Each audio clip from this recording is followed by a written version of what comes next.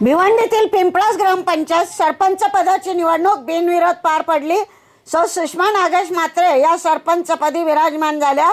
सर्व सदस्यांच्या व ग्रामविकास अधिकारी यांच्या प्रयत्नाने बिनविरोध निवड केली। नवनिर्वाचित सरपंच यांना शुभेच्छा देण्यासाठी शिवसेना तालुका प्रमुख विश्वाजी थळे व इतर सर्व नातेवाईक, शिवसेना पदाधिकारी, कार्यकर्ते, गावातील महिला मंडळ, ज्येष्ठ श्रेष्ठ नागरिक या सर्वांनी सुषमा मात्रे यांना शुभेच्छा देण्यासाठी गर्दी केली होती। पुष्पगुच्छांचा वर्षाव, डीजेच्या तालावर वाजत गाजत फटाक्यांची आतषबाजी करत आनंद व्यक्त करण्यात आला व नवनिर्वाचित सरपंच सुषमा मात्रे यांना सर्वांकडून शुभेच्छा देण्यात आल्या। आज निवडणूक झालेली आहे, त्याच्यासाठी एकच मॅडमचं नामनिर्देशन आलेलं होतं। सुषमा नागेश मात्रे यांचं नामनिर्देश आलेलं होतं। त्याच्यानंतर कोणाचं नामनिर्देशन वेळ प्राप्त नाही झालेले, त्याच्यामुळे त्यांची आपण बिनविरोध म्हणून सुषमा नागरे मॅडम यांचं बिनविरोध म्हणून सरपंच म्हणून डिक्लेअर करत आहे।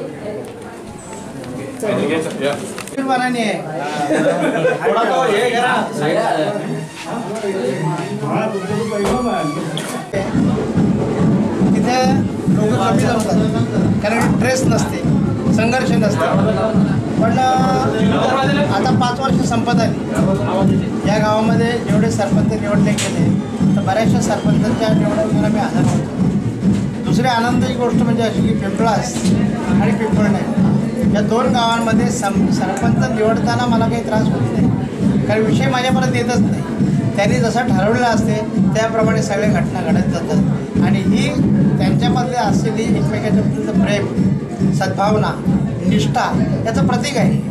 हे जर सगळीकडे असलं तर सगळी आणि आज ते कृतीमध्ये घडतं, याचा मला म्हणजे माझा आनंद द्विगुणित झालेला आहे। एक याला न दिलेला शब्दसुद्धा मला पुरा करायला मिळाला।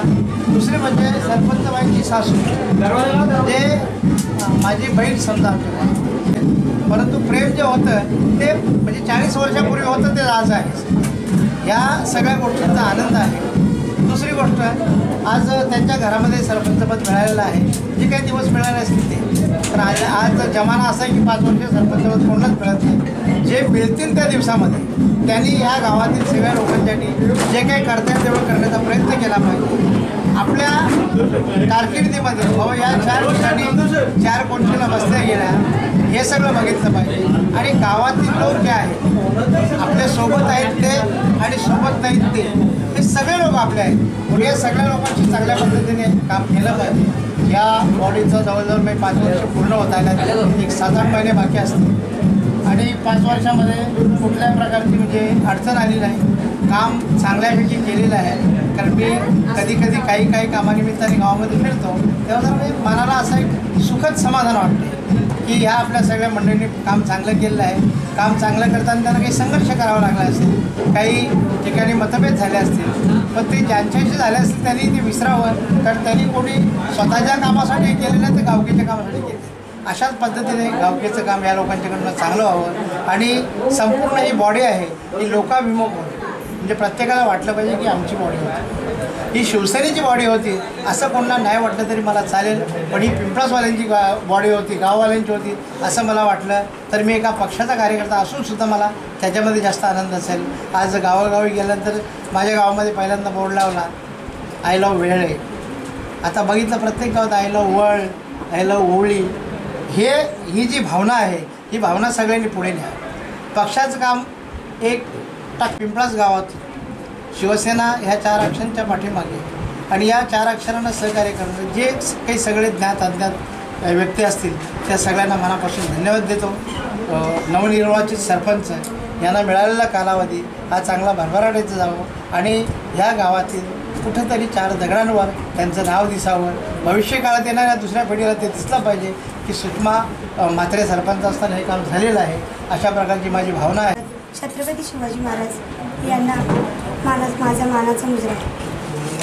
शिवसेना प्रमुख येथे उपस्थित सन्माननीय पाहुणे सर्वांचं हार्दिक स्वागत। आज पिंपळास गावात ग्रामपंचायतमध्ये मला सरपंचपद मिळाला त्याबद्दल मी सर्व माझ्या ग्रामपंचायत कमिटी व सर्व शिवसेनेचे हार्दिक मनपूर्वक आभारी आहे। यापुढे ज्या 3 महिला सरपंच होऊन गेल्या त्यांनी जी कामं गावात पूर्ण केली.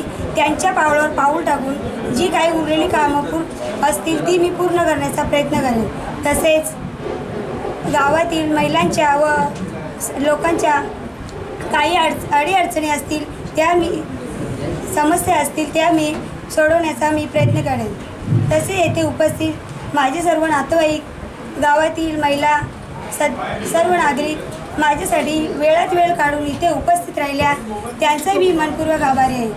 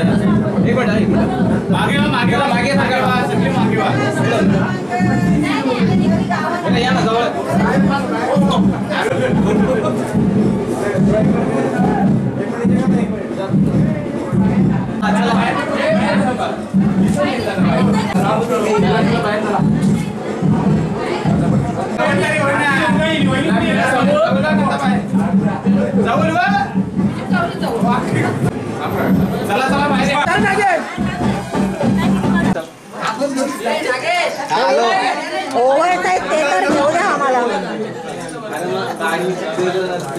ठीक आहे निघा बघा सवंगचं निघा बघा ठीक आहे वहिनी एक लास्ट फोटो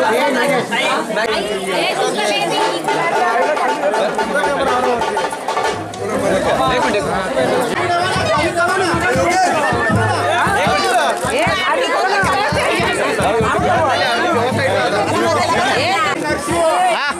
चला चला तिकडे चला